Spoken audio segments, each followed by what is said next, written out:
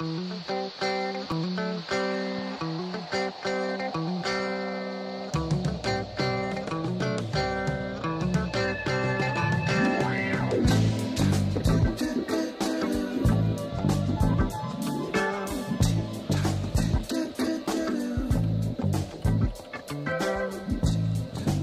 go, Eagles.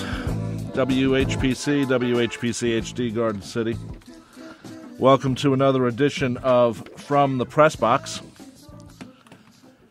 As we happen to be here every Monday, 9 a.m. to 10 a.m., doing the sports thing. My name is Rob Leonard. My co-host is Tim Leonard. And yes, he is my brother. Award-winning sports writer, we should say. We have to remind people of that, though. If you're a regular listener, you know that. Today is Monday, January 22nd, 2018, and it's less than 2 weeks until we have the Super Bowl, because you know what? They have to wait 2 weeks. And actually, it's probably a good thing. It allows people to heal, but it also allows a lot of... Gronk needs to heal. Yeah, Gronk needs to heal, but it also allows the hype that the press will give the game, because it's a 2-week thing. In the old days, the media was great. You know, they'd get a 2-week vacation. The media is still great. I'm not sure. I'm not sure how much they get now. Does every paper send a person to the Super Bowl? Super Bowl's expensive. Yeah, so maybe they don't spend 2 weeks now. Maybe they spend a week. You know, but it does happen. I mean, the papers that go are there for pretty much the entire week, but yeah, you know, I mean, 2 weeks. Yeah, that's no, because they're not there for 2 weeks. They stay at home and then they travel, and they're there for about 4 or 5 days. But they'll arrive probably the weekend first, don't they? The media allow them big shots show up, by the weekend, probably. Well, yeah, but the teams won't be there for 2 weeks. Like, nobody's going. No. First of all, would you want to be in Minnesota now for 2 weeks? No. But if I owned the team, I'd want them to be there, even though it's an indoor game technically. You'd want them to get used to being where they are. You know. Well, not technically. It is an indoor game. Yeah, I know, but it's still, outside. It might be colder. I don't know. No. I thought that when they were building that new dome, I thought when they built the Falcons place, they were going to be outside. I thought that was like the new thing. They were going to be outside. No, the Twins' new stadium is. Yes, that's outside. The Vikings, they put a roof on it because they're smart. I don't know. They're smart. You need a roof in Minnesota. The Twins stadium should have a roof too, but it doesn't. So, by the way, bro, I need to cut in. I need to interrupt you. And what is that, brother? I need to say this. Are you going to call yourself something? I have to once again, as usual, as the listeners of this show are kind of getting used to, or kind of should be used to by now. Of course, brother. You're a genius. They should be used to to a certain level of excellence, I think, from this show as far as prognostications go. Yes. And I would like to point out for the record that I'm going to pat myself on the back here for being an actual stable genius. I thought only our president was a stable genius. No, our president is a stable genius like Mr. Ed. If you recall, brother, last week I predicted the AFC and NFC championship games. You did. And with my own personal theory, yes. I was the only one espousing this theory. The only one. That the results would go according to, and I'm quoting myself here, whatever makes it easier or easiest for the Patriots to win the Super Bowl. Yeah, but you were under that silly notion that the NFL fixes the game so the Patriots can win. And who was the first person to congratulate the Patriots yesterday after they won? I don't know. The referees. Well, they were jumping around. Like they were doing the Ewok dance or something. Conspiracy theory, all right? But I told people, I even told our listeners, I said, bet the games according to what I'm telling you. Well, I hope they did, because if they did, they're happy. Well, and making money. You're not a gambling procrastinator. No, what's the word? Prognosticator. Prognosticator. Thank you. All right. I was going to say procrastinator, but what happened? I said Patriots will win. You did say that. And I to be honest, I expected the game to be a little more lopsided. So kudos to the Jaguars, yes. But the Patriots did win, and I said the Eagles would win.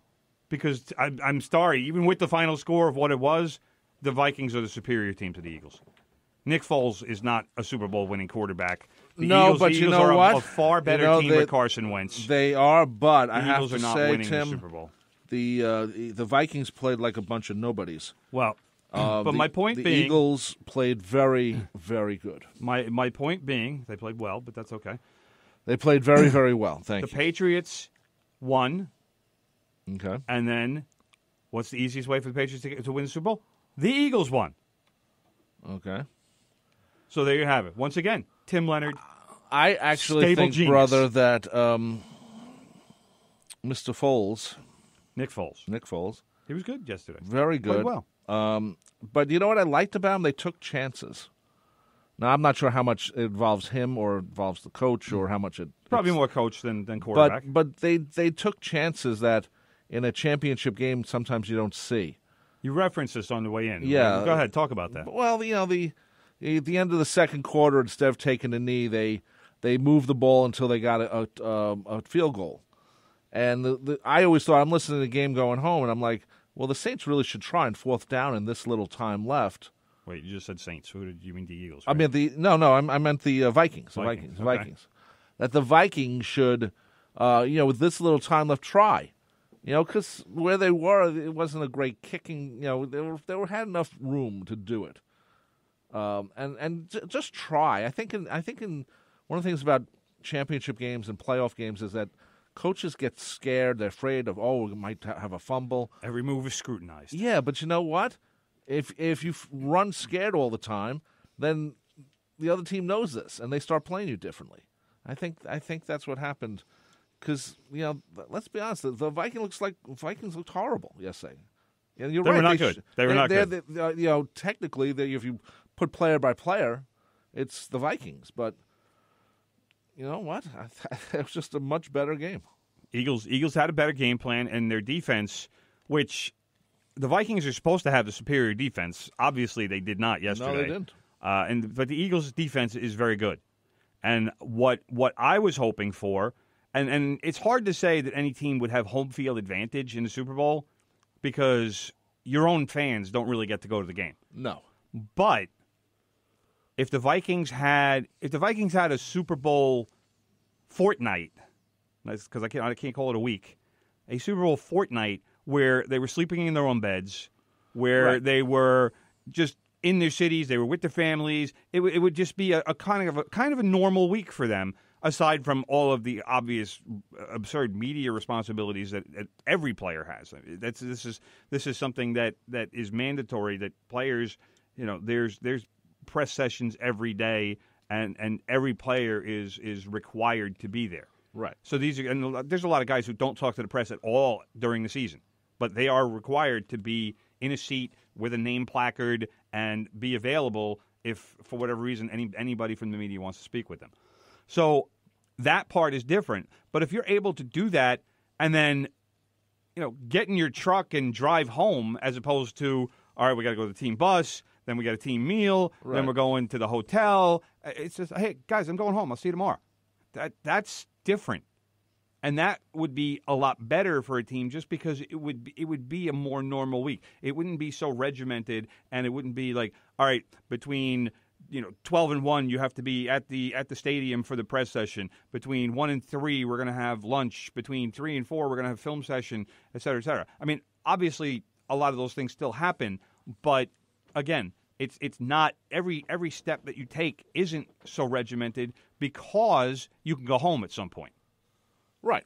So there's never been a team play a Super Bowl in its home stadium. We talked about this a little bit last week. Yeah. And the Vikings could have been the first one. But obviously, I mean, the game, the Vikings scored the first touchdown, and after that, it was all Eagles. It wasn't even close after that. So congratulations to the Eagles. I still say I agree with the back page of the New York Post. As far as Super Bowls go for New York fans, this is terrible.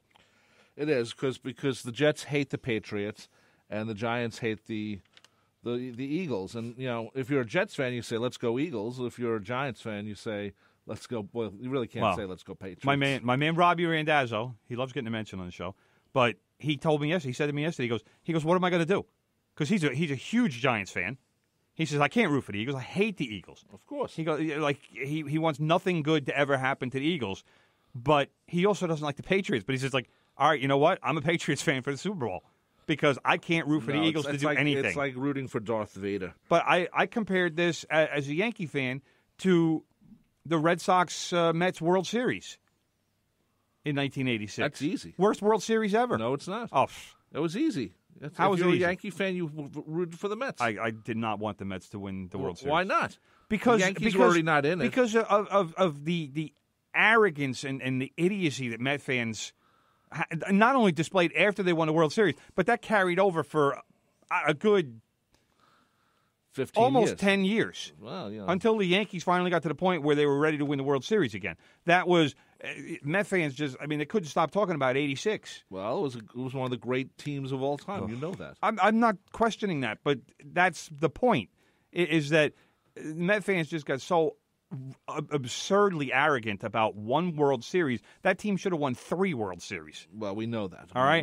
But 85 Met, and 87. It was good that the Red 88. Sox didn't win the World Series and continued to curse for another couple of decades.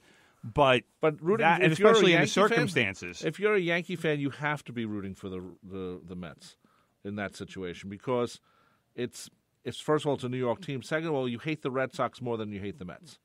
Because that was the thinking back then. It was especially since you played them. But there was no interleague play back then. It was still distasteful.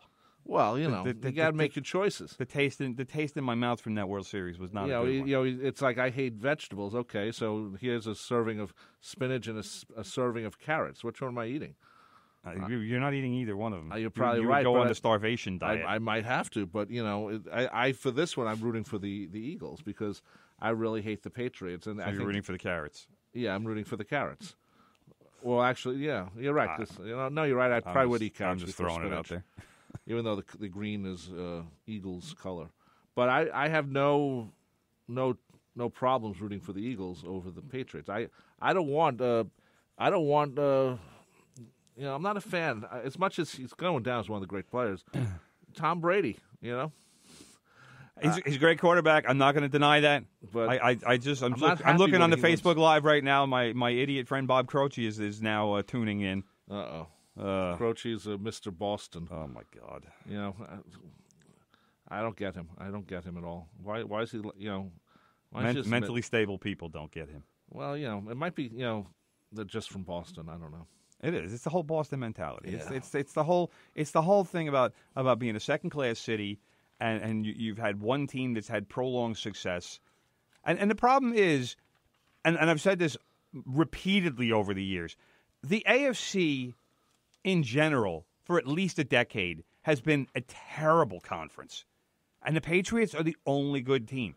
I still think the Steelers are a better team than the Patriots this year.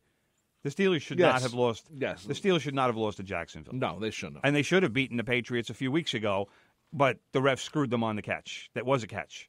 Is it really? Do you really think the referees are ganging up and saying, "Hey, let's make sure New England wins"? No, I don't think. I hope not. I don't know. There seems to be a decent amount of evidence. There's a lot of paranoid people out there who think that. Twitter blew up yesterday when the refs congratulated the Patriots after the game. Especially after some of the calls that were made. Well, I didn't get that.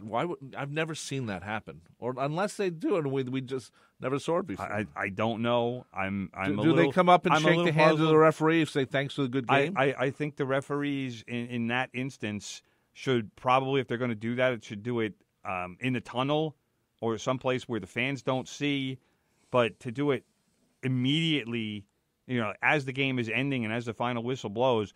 The referee should not be the first people congratulating them. That's bad form. It's a bad optic, as they say. It doesn't look good. I agree. I agree with that. And I don't know. I just think that you got to go with the Eagles. And I think it's gonna be a close game. I don't think it will be. I do. I really don't. Well, actually, you know what? I would like. Here's the one thing. All right. Here's the one thing that when you talk about conspiracy theories and referees. The Jaguars had what was it, the best defense, second best defense in the league this year. They were a sack machine, pressured the quarterback, did all kinds